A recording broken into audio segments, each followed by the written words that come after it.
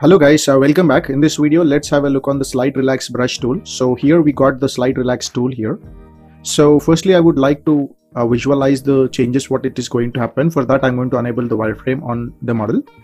And I'm going to use this brush, but let me check the tool options.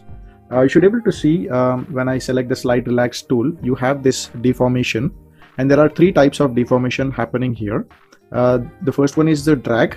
Okay, so when I just click and drag the points here, you should be able to see there are some changes in the topology. I mean, the wires are getting dragged in the direction of the cursor as you keep moving them.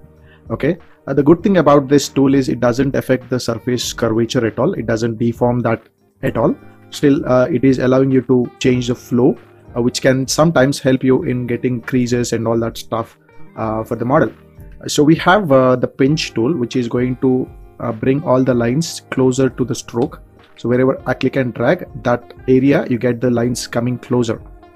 You have expand option where you click and drag, all the points are moved away from the stroke as you keep dragging it. As I told, the whole purpose is to change the flow for certain modeling requirements.